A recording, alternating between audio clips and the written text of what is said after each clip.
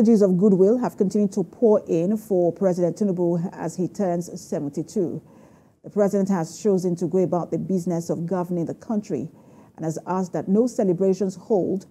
But despite this, the messages are coming in. Members of the president's cabinet and some of his political associates acknowledged the president's effort at ensuring good governance and improving livelihood.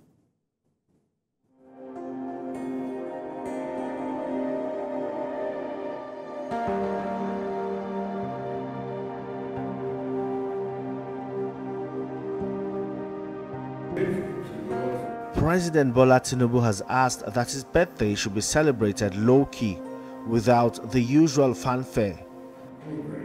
He said because of the present mood of the country and the killing of officers and men of the army and police in Delta State and the spate of security breaches across the country, there should be no form of birthday event. The President and Commander-in-Chief of Armed Forces. The Minister of State for Defense, Bello Matawale, insists the President's efforts and directive to guarantee the safety of lives and property has paid off. He gave us the mandate that we must listen to people and we must do what is right, and we should make sure that we bring the level of insecurity to a minimal, very level.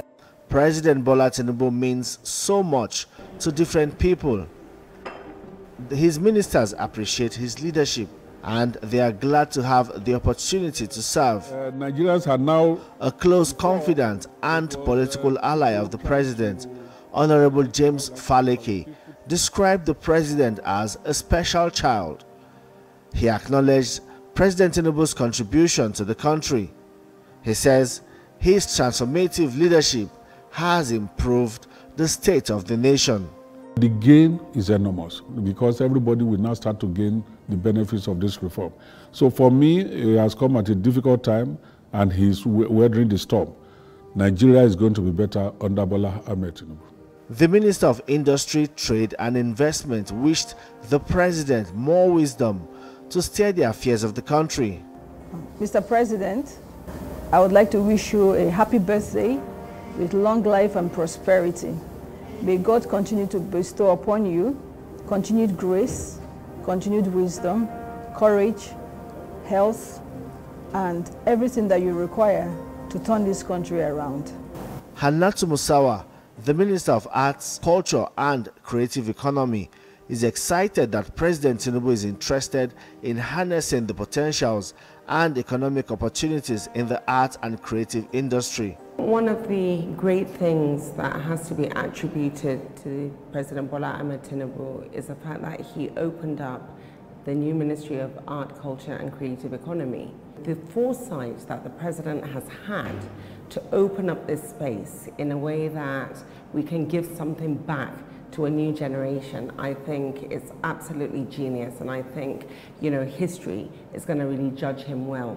The governor of Niger State, Mohammed Umar Bago, in faraway Saudi Arabia, sends his best wishes to the president, a man he considers to be his mentor and a firm believer in the agricultural revolution that will create wealth and value for Nigerians, especially rural dwellers. My father, Senator Bola Ahmed Tinubu, this is to wish you a very wonderful birthday in this wonderful month of Ramadan and in this wonderful box of Anna Muhammad sallallahu alaihi wasallam. I want to use this opportunity on behalf of myself and the Niger State to wish you more Allah's blessings, to wish you long life and prosperity, to wish you a return of Nigeria back to its prosperity. There are different prayers organized for the president by the two main religious faiths. There are also different charitable gestures to commemorate the president's 72nd birthday. But President Tinubu says he wants to remain focused on governance and improving the fortunes of Nigerians. President Bola Ahmed Tinubu, the special child, the special man, happy birthday to you. Happy 72nd birthday, Mr. President.